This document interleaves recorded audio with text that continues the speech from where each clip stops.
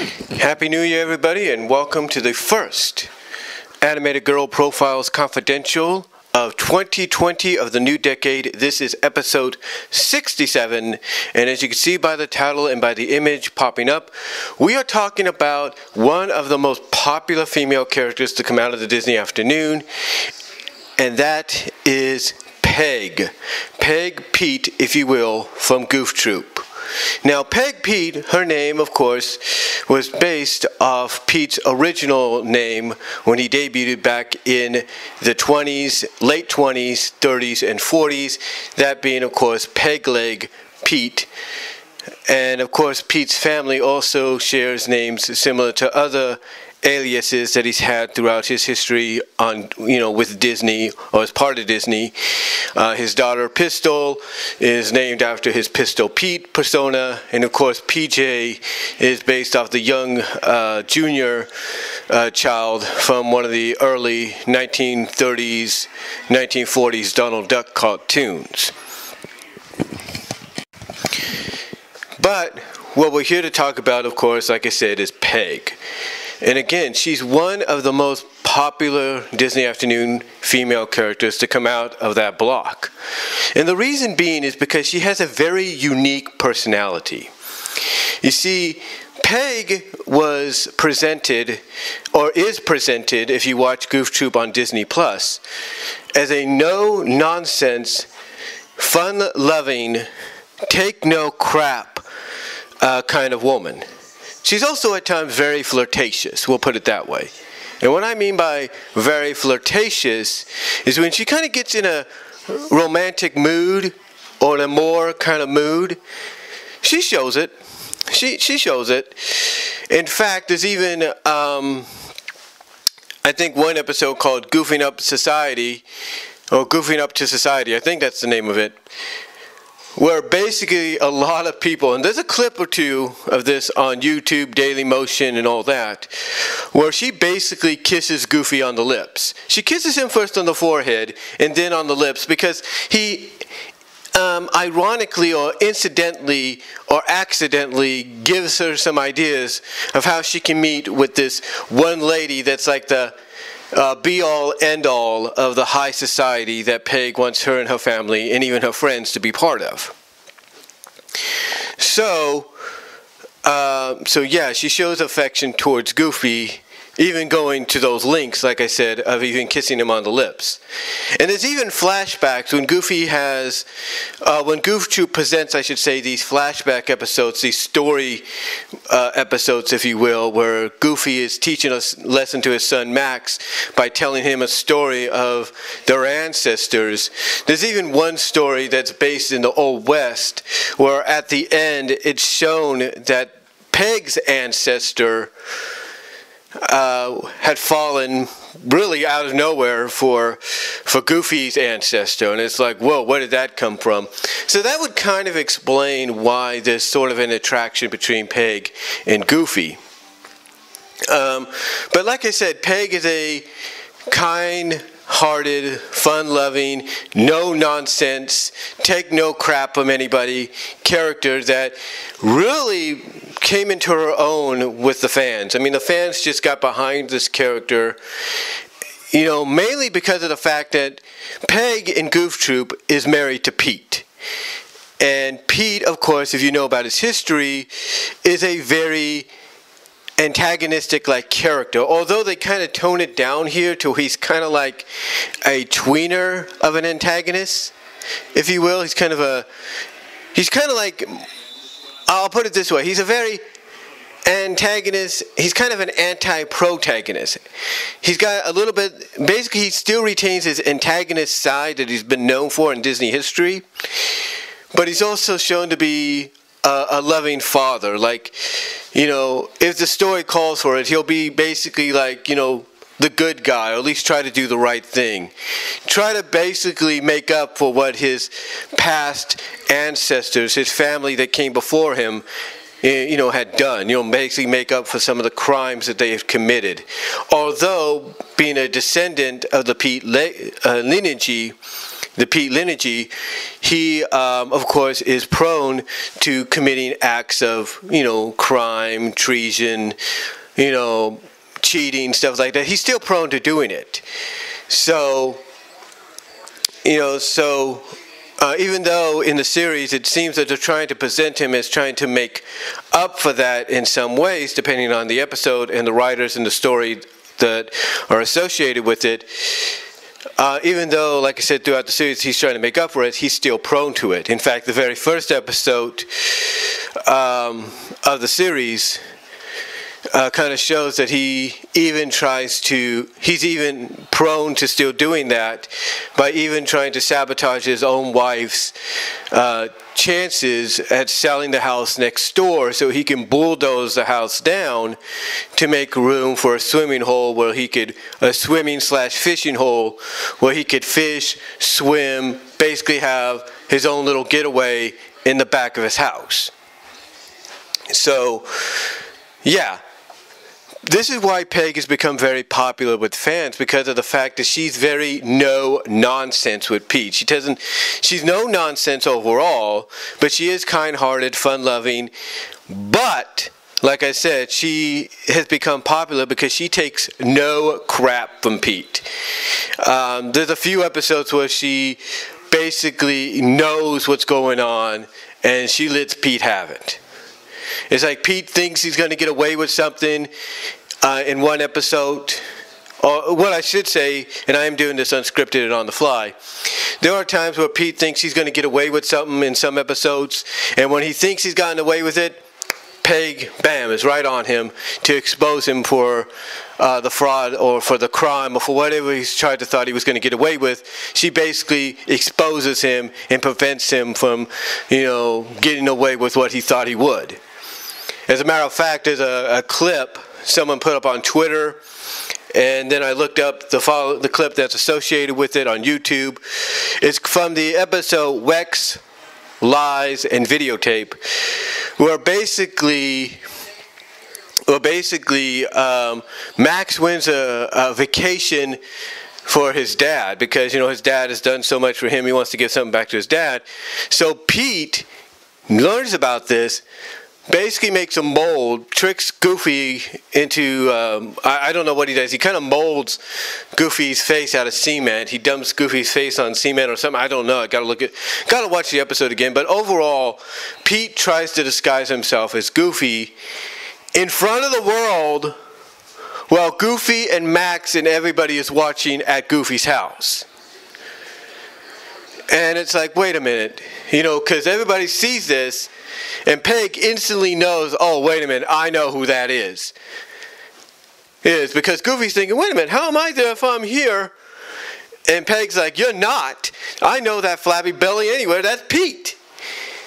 So basically what she does is she assures Max and Goofy, don't worry, Pete's not going to get away with this. I know how to handle it. And literally, and she says the way she knows how to handle it is by using her weapon, her secret weapon, which is her mouth. And literally the next scene transitions basically to where Pete's driving up to the house thinking he's gotten away scot-free with what he's done, thinking he's going to surprise his family with this Hawaiian vacation, only for him to step foot right into the house, and the moment he enters, bam! Peg hits him with just a blast of yelling and all that. She basically calls him out for the crap he just pulled. And he tries to save himself. Pete tries to say, well, I did it for you and the kids. I didn't really mean it. And, I did it for you and the kids. I meant well. And Peg's like, oh, bull crap, bull BS. You didn't do it for us and the kids. You did it for yourself. You do. And she basically told him right then and there, you basically give those tickets back to Max and Goofy, or you're going alone. So yeah, basically Peg takes no crap from Pete, and this is why she became and has become, and I guarantee you through Disney Plus's airing of Goof Troop, will probably become once again one of the more popular female characters. Because now you have a female character that takes no crap from Pete. She takes no crap from him. And it shows. There are episodes in it where it shows. There's Peg of the Jungle. There's the one I just mentioned. And several others. She takes no crap from him. I mean, literally, there's an episode where Pete gets a notice that if he doesn't pay up on something, that his house is going to get towed away. So he tries to dump this business that he bought, a pizza business, onto Goofy. And now Goofy thinks, okay, if they don't succeed, the house is gone. They're going to get towed. But no, what happens, karma comes and bites Pete back on the butt, and his house ends up getting towed. Even the guy tells him, no, sorry, dude, go in these mailboxes, you're next. Because I think what happened in one of the scenes is the mailboxes accidentally got switched to where Goofy's went over onto Pete's side, and Pete's went over onto Goofy's side. Anyway, how Peg is involved in this is basically it's a little after Pete gives the business to Goofy that Peg calls him out on it. And then it's later on, after their house is getting towed and everything, she looks at Pete, she's like, Peter! And he's trying to well, doubly dips, it was like this. He's trying to explain. And so, again, this is why Peg is so popular with the fans, and why, if you have Disney Plus, you need to check her character out. You need to check the episodes, the series Goof Troop out. More specifically, you need to check this character out. You really do. Because, again, she's the kind of character that I believe could really stand side by side with Minnie, Daisy, and Clarabelle. Oh, and if they didn't have Clarabelle, she'd be a perfect, substitution, or perfect kind of replacement, as much as people may not like to hear that, for Clarabelle, because she fits. She fits the mold. She fits the mold perfectly. I mean, again,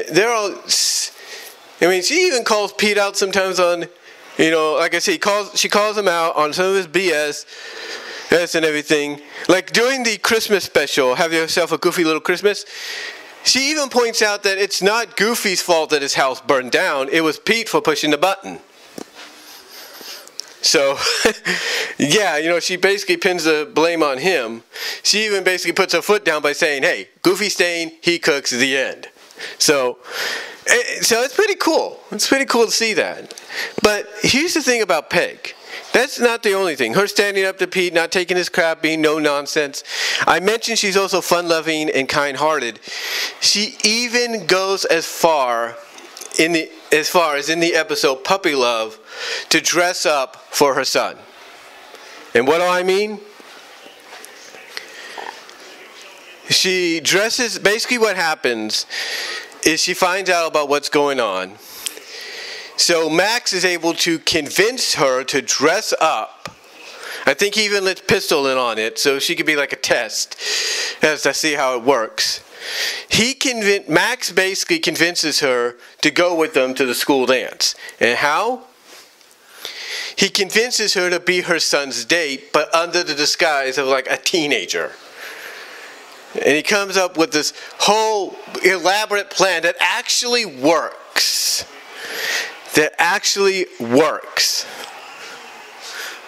And when you see, and honestly, I got to go with this one character who basically Max has her sneak into the house of to pretend she's this one character's big sister.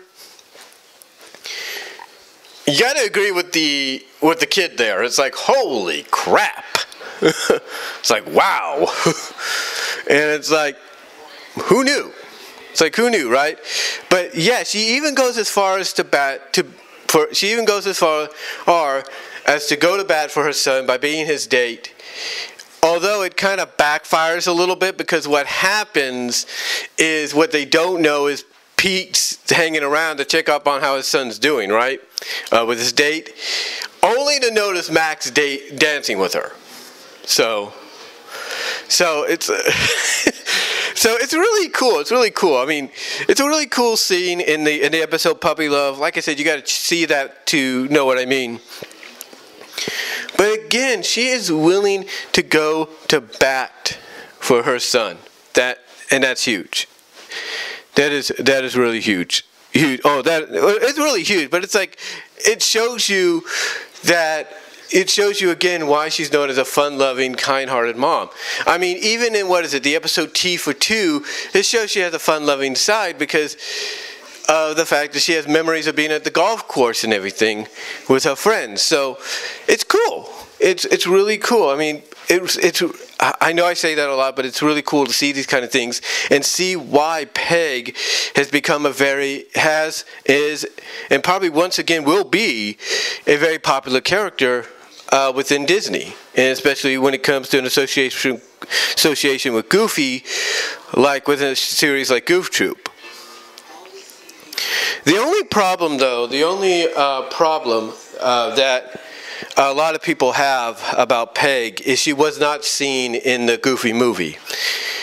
The Goofy movie, it's obvious, takes place in the same continuity, so we think, but there's no Peg, there's no pistol. And it makes you wonder what happened. It makes you theorize about what happened. And some people kind of think that, perhaps in continuity, Peg had enough of Pete's bullcrap and divorced him. But as part of the divorce, the agreement, because, parents, when they separate and divorce, make agreements, that's part of it, one gets one kid over the other. And since Peg basically obviously got pistol, she probably felt that, look, PJ just has to deal with this for the next few years and everything, and then he'll be free. She lets PJ be with Pete. So, again, that's a theory that people have thrown around for why Peg and Pistol were not in the Goofy movie, although I think they should have been. Because basically, as Doug Walker, a.k.a. Nostalgia Critic, puts it, in one of his Disney-cember reviews, he basically says it's Goof Troop the movie, just like all of us look at it as. So again, it's a shame she wasn't in the movie, but maybe down the line she will be. I mean, there's a lot of people that actually make group pictures, collages, if you will, that have all the characters. Some people name these group pictures and images as Goofy Troop or Goof Troop, and it shows the characters not just from Goof Troop but from Goofy Movie. So, again, it is a shame not to see Peg in the movie, but maybe we'll see her again down the line. And in a future project, which again brings me to the fact that I believe she will once again become a very popular character. I mean, let's not forget, the Goof Troop version of Goofy is set to make a debut in appearance in the new DuckTales. So who's to say that Peg and Pete won't follow suit? It's a thought. It's a thought, guys. It's a thought. But overall, though, Peg as a character is definitely very fun. She's a very fun character overall. Fun-loving, kind-hearted. Knows what's hip. She knows what's the it kind of thing. Like, she understands the new generation, which is good. You can see that in some of the Goof Troop episodes. And basically, like I said, she's no nonsense, and she doesn't take crap from anybody, more specifically Pete. So yeah, she's definitely a character that if you have not seen Goof Troop yet, you need to check Goof Troop out, especially with the episodes that I just kind of acknowledged here in this profile. I mean, those episodes, of course, being, like I said, Rex, Lies, and Videotape.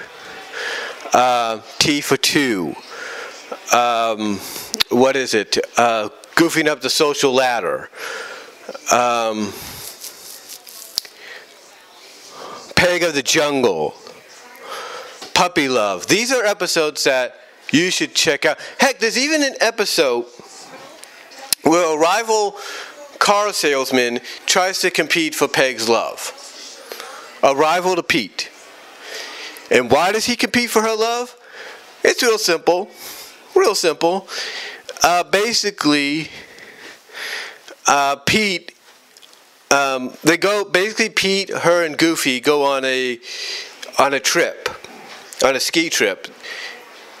And this is one of the episodes, one of those few episodes that just focuses on these three as the main group. And you're thinking, this is actually pretty good. And it is. But like I said, the way this rival salesman becomes attracted to her is due to the fact that she stands up for Pete after he kind of embarrasses Pete. And she literally socks him in the face, like bam! So yeah, that's an episode you got to look at. And there are many. Like I said, there are many to look at that she's a part of. I mean, heck, there's even an episode where even a storybook episode, where she is portrayed as a mobster along with Pete. That's an interesting take as well. So, overall, I would definitely suggest, like I said, checking out Peg in Goof Troop. Goof Troop right now, if you have it, is on Disney Plus. And it'll be worth watching, especially the episodes that I mentioned. But overall, that's going to pretty much do it for the 67th edition, and the first edition of the new decade and the new year 2020. The first edition, the 67th edition, I should say, of the Animated Girls Profile Confidential. Let me know what you guys think down below. I'd love to hear from each and every one of you, and I am out.